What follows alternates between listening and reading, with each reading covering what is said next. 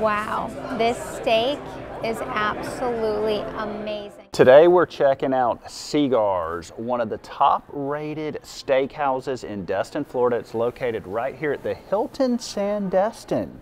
So let's go see how it is. So at first glance, I loved the layout of this restaurant. You felt like you were in a boat. The lighting was amazing. And I love how they had all of their drinks on a tablet that you could just scroll through, see exactly what you're getting, the ingredients. So the old fashioned here is phenomenal. One of the best I've had. This place is so classy. Like one of the classiest restaurants I've been to. What I like about Seagar's is the atmosphere. It is high vibrational, the lighting is perfect, live music, and the wine is on point. The vibe that it gives off is that you are back in 1912 on the Titanic eating dinner in the first class section. If you've seen the movie Titanic, you feel like you're on a ship. It's really weird. Like the experience is amazing, but that's what I feel. So for an appetizer, we got the quail. It comes with amazing looking greens. Let's try those first. I could just eat the greens. And that cornbread is on their level, but we're gonna try the quail too. I don't know if I should be picking it up with my hands at this fancy of a restaurant.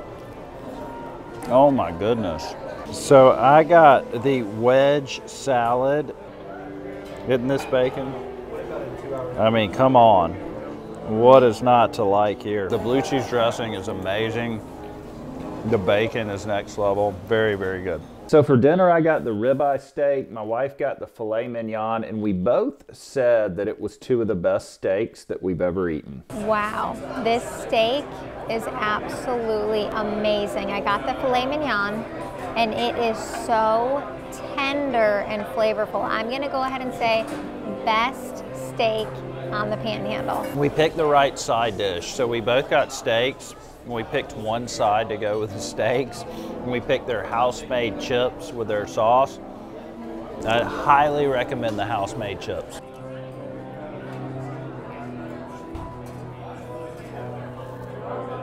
Really tough decision on the desserts, but we went with the creme brulee, and it does not disappoint.